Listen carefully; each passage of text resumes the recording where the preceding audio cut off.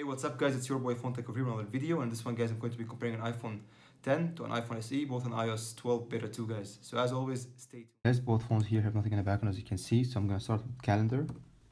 And that was identical, going for weather app. And that seemed identical as well. So iPhone SE is doing well. Maps, that was definitely faster on iPhone 10. Going for App Store,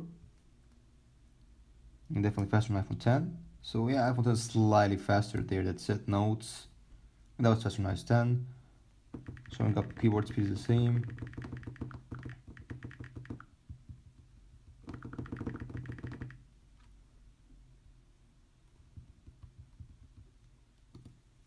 Next up guys, stocks.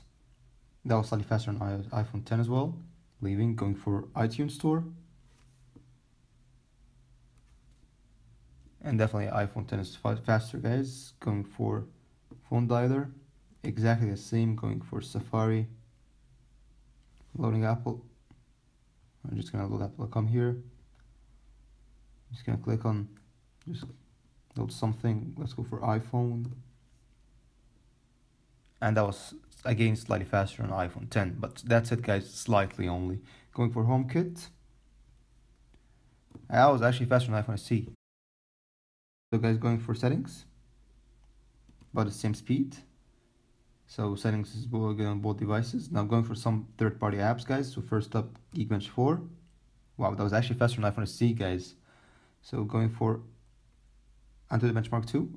Onto the Benchmark, sorry. About the same, though I think SE was slightly faster. Instagram. Wow. I think the SE was actually faster loading than the latest content. Going for YouTube. Is it possible? No, actually 10 was faster. Google Earth. Identical guys. So A9 is about the same speed as A10. A11 guys even. So going for Yelp. That was actually faster on iPhone SE, though it had less stuff to load. So guys, going for Shazam. That was about the same guys. Leaving. Swiping is faster than clicking on the home button guys, it's way faster. So going for Critical Ops. So both phones are really fast guys, but you're paying a lot more for the iPhone 10, though you're getting a bigger screen, more features, and so on. So really there are a lot of more things on the 10 that you can get, like the camera, better battery life, and so on.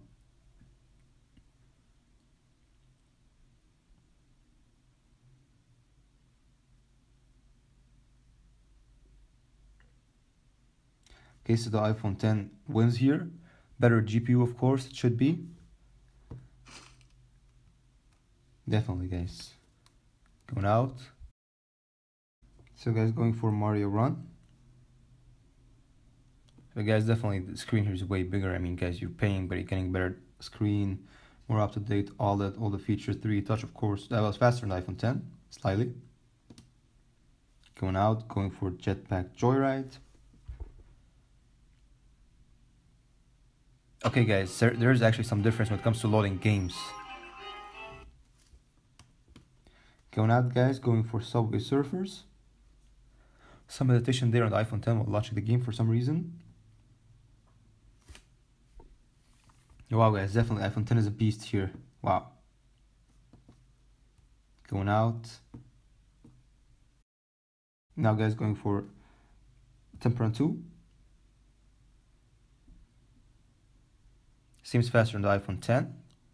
But guys, I mean the SE is really competing really good with iPhone 10. It's like really forcing it to step up its game. So guys, look at the difference. It's like almost nothing.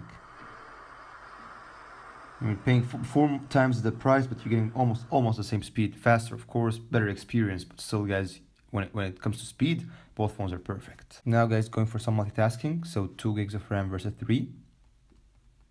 So we're gonna start with the calendar. About the same. I mean, both in the refresh. Wow. So this was a refresh on the iPhone SE. Usually, the iPhone SE doesn't refresh. I mean, guys, when I used to compare the SE to the 10, previously on iOS 11. Sometimes the SE would not refresh anything and the 10 would. So now guys, maybe with iOS 12, sadly guys, they're kind of trying to kill devices with 2 gigs of RAM. I hope not, because I mean, it doesn't make sense. Going for notes, because guys, if you think about it, iPhone 6 did really get an improvement in RAM management. Docs, iTunes, both are good. Phone, Safari. Wow, Safari had to refresh on the iPhone 10, not on the SE though. So it's a draw tool now. One refresh here, one here. So let's see. HomeKit, settings, notes, YouTube, Geekbench 4. Onto the benchmark. It refreshes always, guys. Instagram, Google Earth. Wow, both had to refresh. Yelp, Critical Ops, both had to refresh. Mario Run,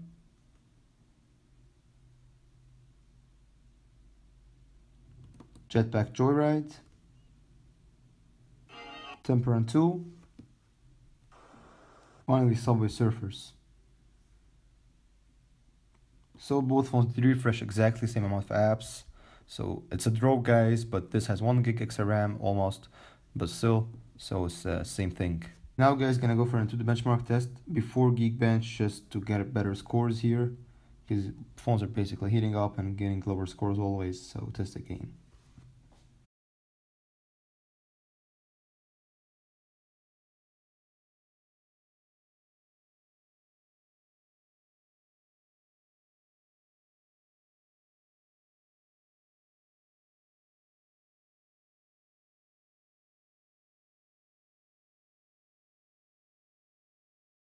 Alright guys, here we have the scores. So the scores, to be honest, is kind of terrible on the 10, for example. So the phone is kind of dimmed, so it's kind of throttled, even though this phone has a almost perfect battery.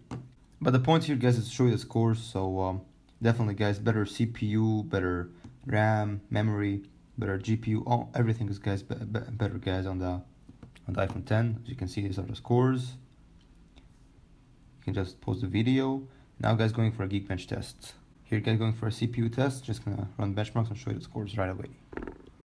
Alright guys, here we have the scores. So it's the first time for me seeing an iPhone 10 with a lower multi-core score than 10,000. Probably it's because of throttling, because the phone is overheated. But still, the scores are really good. As you can see, there's a big difference.